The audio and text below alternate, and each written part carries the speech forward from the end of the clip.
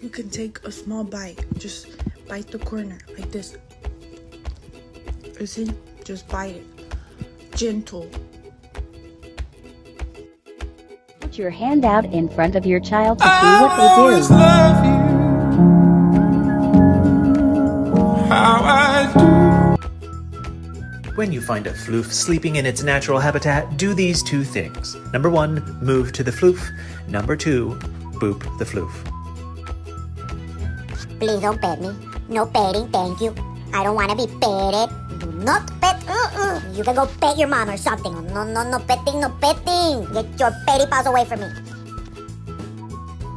Okay, new challenge. Wait till your dog's sleeping, then take one of his favorite treats and put it under his nose and see if he wakes up.